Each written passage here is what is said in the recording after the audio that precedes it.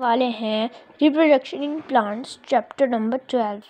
The production of new individual from their parents is known as reproduction.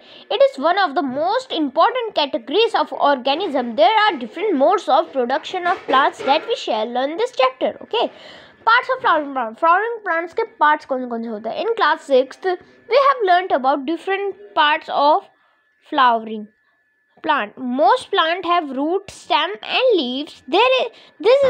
This are called the vegetative part.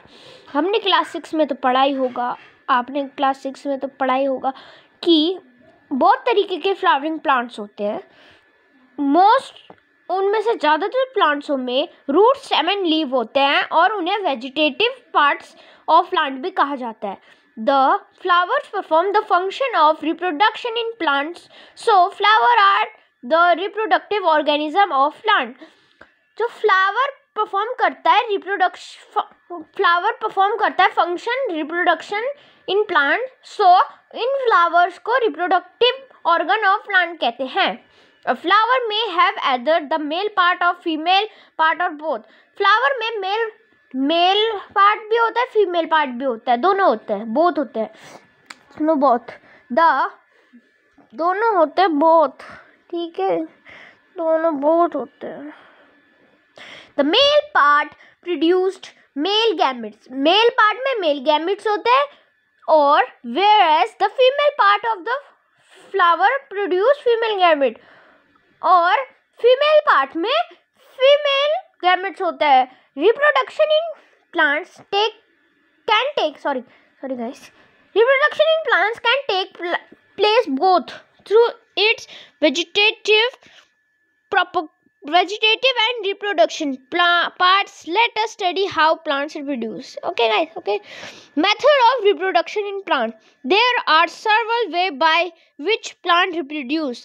These are categorized into two types, asexual and sexual. Asexual reproduction in plant. Asexual reproduction in plant के बारे में पढ़ेंगे.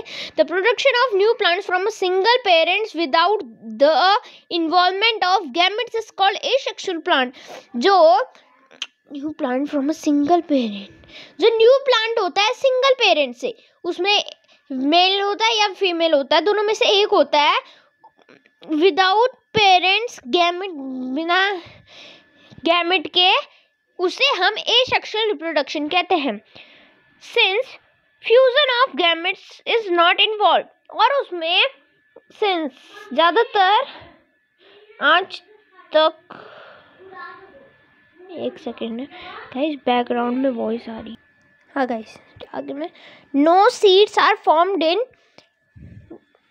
asexual reproduction. Okay guys, आज के लिए चलो और पढ़ते हैं. Thus in asexual reproduction, new plants are obtained from a single parent without the formation of seed. The plant produced through asexual reproduction are identical of the parent plants. Okay guys, आज के लिए इतना ही. ठीक है guys. Okay चलो ये भी पढ़ लेते हैं. Sexual reproduction in plant. The production of new plants from the existing parent by the function of their gametes is called asexual plant. इनमें पेरेंट्स का गैमेट होता है, दोनों पेरेंट्स होते हैं गाइस. के आज के लिए इतना ही. मिलते हैं नेक्स्ट व्लॉग में. बाय.